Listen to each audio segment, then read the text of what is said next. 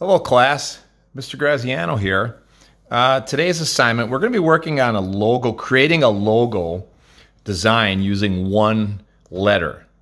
Now, these are some real identifiable logos, and what I love about logos is just think about that. One letter or two letters can quickly identify an organization, a company, a business, a character, whatever.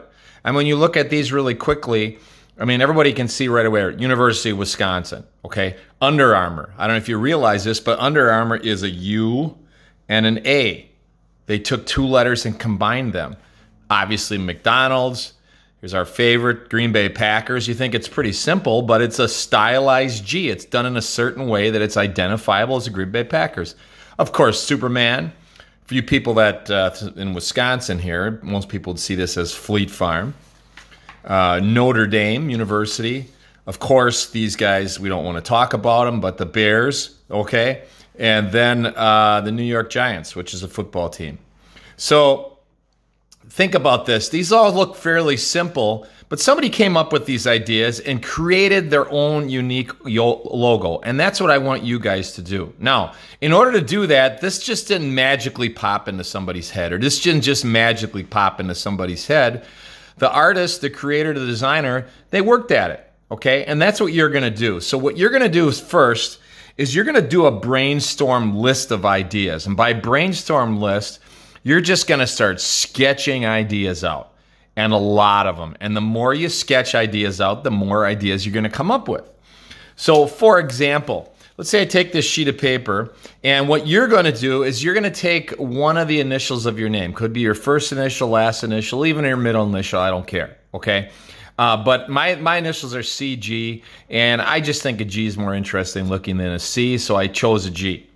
So think about this. What you're going to do is you're going to start coming up with different Gs. Now, if I put a G here, and this is a pretty basic looking G, okay? Pretty basic, nothing too crazy about it, okay? But now I'm going to try variations of that G. So for example, I might say, you know what? I'm going to make a G that is a little bit more square. So maybe I'll do something like that. Or maybe I'll say, you know what? I want my G to be really round, like a perfect circle. So maybe I'll draw a perfect circle, put a little gap in here, and then I'll do this, okay?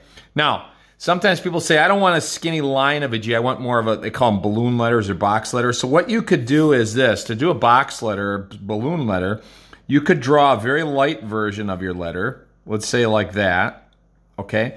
Then just draw a little outline around it. So I go like this. I draw an outline around it, like so. And then I just erase that inside letter, and I've got my letter that looks like that. Okay, so there's lots of ways to do that. So here's a G that's totally round and so on. Now, to come up with different ideas, you have to try a lot of things. So first of all, I've got a regular G, a square G, a round G. Think about other shapes you could have your G in. How about this? How about if I have a G that's sort of like this? It's like I guess it's almost like a tooth. So it's wider on the bottom and a little narrower on the top. Or you might say, well, I know I'll do a G that's more like a triangle. So maybe I'll do my G like this. Maybe I'll have that bar coming across, okay? Now, that's right now we're working on a capital G. But, you know, other ways to make Gs. You got your cursive G. You got your capital cursive G.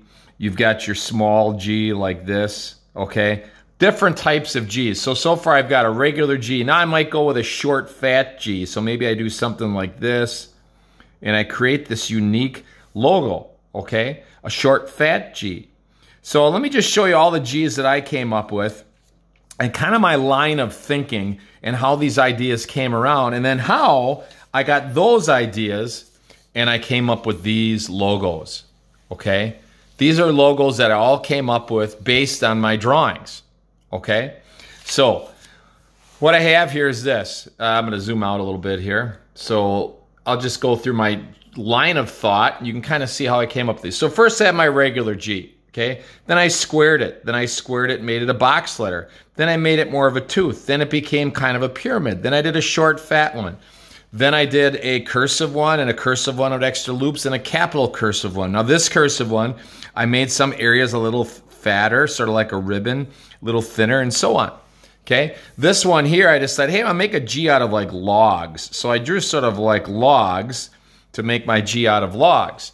Then I was thinking logs. Hey, what if I made a G that's like a building? So I made this G that looks three-dimensional, more like a box.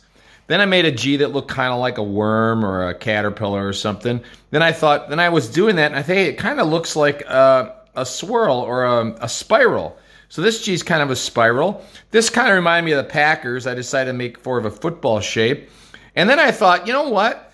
Since this is a triangle, what if I made a pyramid? And I made a G that looks more like a pyramid. Then since the pyramid's like a building, I decided let's make it more like a box.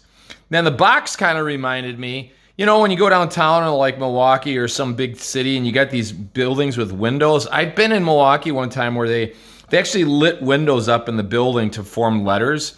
And I thought that'd be cool to make a grid that has a G in the grid. Then I thought, hey, you know what? What if I made the grid looking like it's laying on its side? Okay. Now, earlier I mentioned prompts. Here are some prompts. Okay. Prompts. What I did is I took a list of words. Okay. And I took an adjective and I wrote its opposite. So fat and skinny, bald, hairy, smooth, rough, good, evil, lazy, self-disciplined, rich, poor, and so on. They might say, what does this have to do with anything? Well, here's one here that was just wet and dry. And I thought, how can I make a G that's wet? So I decided, here's a G that looks kind of like, I don't know, like Jello. It's kind of wider on the bottom. And I put like a little puddle of water. Here's a G that has water drops on it, okay? Here's a G that looks like it's reflecting in a lake. So anything to do with water, wetness. Then I said, you know what? Another prompts are shapes.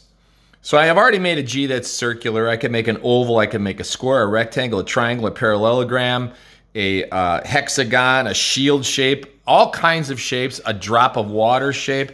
And I thought, hey, I'll make a shape. It's kind of like a rectangle with sides coming in. Then I did another version of that right here. Then I thought, you know, that reminds me of these, what do you call, nuclear reactors. They're kind of shaped like this. And I thought, oh, it's like a building. So I did a cylinder G. Then I just went totally off track and thought, I'm going to do one that looks like it's made out of Japanese strokes or letters. So it gets fat and skinny. Now I did a lowercase G. And then I thought, hey, Superman. Now that's not a G, but I could take that Superman idea and put my G in a border. So if I have a G in a border like this, maybe I could put a G that's in a square border or a round border. Now here's a G that I put a circle, and I decided to take that part and kind of go through here. So it's kind of almost like a cursive, but yet it's not. And then that's one version. I could do, you know, fatter and skinnier areas. Here's a G that's made up of ants. Okay, let's go back. Here's a cursive G. And I thought, hey, they'll do the cursive G, only I'll make it look like this is passing underneath here. So all I did when I drew it over the top, and then I just erased some areas like this. And now I've got my G that looks like a knot. It looks sort of cursive. Then I thought, here, I'll go back to that spiral G. But what I'll do is I'll fill in the background so the G is white and the background is dark, which would give me a negative. And then here's a negative G. It's a G that was taken out of sort of an angled square. And what I did is I got rid of the G and left the space behind it. Okay? Here's a real square G. Here's a G that's real smoky or kind of like, you know, it's wavy. Here's a G that instead of a rectangle, I put it in this sort of, I don't know what you'd call it, like a wedge shape here. But then I looked at some of my prompts and I thought, how can I make some other things? Like here, maybe a hairy G. So here's my hairy G. Maybe, let's say, rich or poor G. So my rich G might be made of gold, look like a gold bar. Or my poor G might have cracks in it, like this one. So I put cracks, or this could be my old G. So I've tried a bunch of things. Here's a cursive G, and I love the flow of it. So I thought, hey, this kind of reminds me of like tall blades of grass or leaves. So I had a leaf on here, and I got this very floral looking G. Here's another G. I just experimented with the loops a little bit. my prompts. I went back to my prompts, and one of my prompts was good, and the other one was evil. And I thought, I'm making an evil G. So here's a G that's got a little fork tail, kind of like a little devil, and I thought I'd put a little spike off of there. So I've created another G. So what you're going to do is you're going to come up with all these ideas, okay? A lot of them. So get a piece of scrap paper. I'm trying to make this go back in for you. Get a piece of scrap paper, okay? And come up with all of your G's, okay? Now this is the deal. This is how I'm going to grade you. Pretty simple, okay? If you do 0, you get a 0. 0 to 9 is an F, okay? You got to do 10 to get a G, to get a D. A C is between 20 and 29 ideas. A B is between 30 and 39. An A is between 40 and 49. And an A plus is 50 different ideas. I didn't even count mine. I got about 40 right now. But the reason I have you do so many is the more you do, the greater ideas you're going to have to pull from. And one idea, like this one led to this one, this one led to this one, and led to this one, led to this one. Eventually that one led to here. And then I did this pyramid version of a G based on this design right here, okay? This design, which had a building, led me to this one, which led me to this, and I did that design, okay? Remember this one down here? This design here? Here's that design. And then here's a loop. I love this loop on this letter, and I thought, I'm gonna do this, and then I filled the loops in with colors. Last, I got a silly one here that I did with ants, which reminded me of like an insect. So I thought, hey, how about instead of ants, I make like a centipede, some kind of long thing with legs. So here are my logos that I created. No one else's ideas. These are my ideas. And that's the thing about the beauty about creating. You create something, it's yours. It didn't exist until you made it exist. So a couple things, just some points. Number one, to be creative, come up with a lot of ideas. Visually brainstorm. Just draw, draw, draw, draw. You can't get them wrong, okay? Most ideas that you will do aren't going to be that good. I mean, I got a lot of ideas on here, and a lot of them I'm not going to use, but in those ideas, you're going to find something that's good. And don't be caught up in, I can't come up with good ideas. You can, but it takes effort. Use prompts when you get stuck. Everybody gets stuck, okay? Don't give up. So when you get to 20, 30 ideas, you're going to go, I can't come up with any more. You can't. So make your prompts. Here are some of my prompts, okay? Lazy, rich, poor, dark, light, colorful, black and white. Let's just use that dark light one. Dark and light. I like the idea of a black and white G. I'm going to do this. I'm going to take, let's say I take a regular G.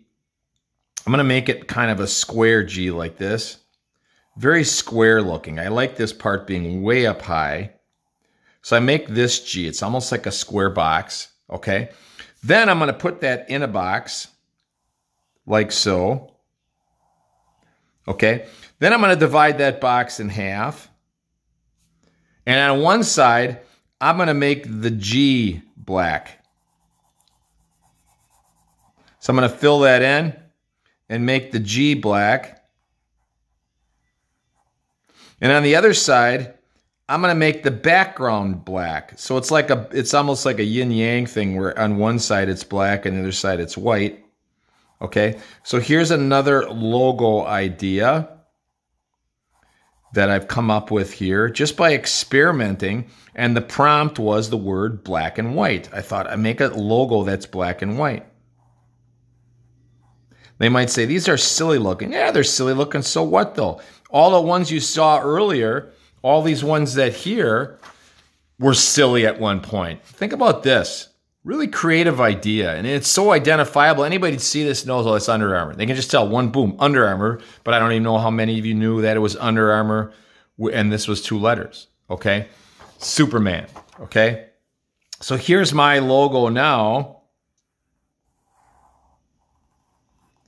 That's black and white. It's a G that's black and white. Now, obviously, it's just a sketch. But it's kind of a creative idea, a creative way to do a G, all right? So I'm experimenting. Now, do I like this one? Do I want to do it? Not really, but it was fun coming up with the idea, and that's what I want you to do is have fun. So somewhere in your search, you're going to come up with some really good nuggets, some good pieces of gold, it's like panning for gold. So somewhere in your search, there's a gold nugget. Which ones are those going to be? I think these are my gold nuggets, but there's probably a lot more in here that I could be using. So your assignment, pick a letter of your name, okay? And if you want an A plus, 50 different versions of that letter, okay? And you can do any one of these, but I'm just telling you, there's no reason you can't get 50. It's going to take some effort, but that's the point. You want to try different things. Use prompts, things that'll give you different ideas. Use shape ideas. Think about putting letters in a border. Think about making letters that are negatives, okay? Think about making letters that are three-dimensional. Last thing I forgot to mention is serif and sans serif. A serif is when a letter has these little feet on it. I'll just do a letter H, for example. Letter H. This is a serif when it's got these little pointy feet that are on the bottom of the H. Now, they can be pointy or they can be square. Those are called serifs, okay? And there's a lot of letters that have that in that style. And serifs could be pointy, they could be square, they could be rounded, but the serif is these little feet. So think about when you're making your letters, do you want to include serifs? Or it's serif, or a letter that's sans serif means no serif, okay? So this letter right here would be, let's find one here, this G, no serif, okay? If I added this right here, I've just added a serif to it, or maybe a point right there. There's a serif, okay? Got that? So come up with a bunch of ideas. I want you to shoot for 50. That would be perfect. There's no reason you can't do it. Have fun, become creative, and maybe you'll come up with something like this that everybody will be able to recognize in a second as your logo, okay? Take care.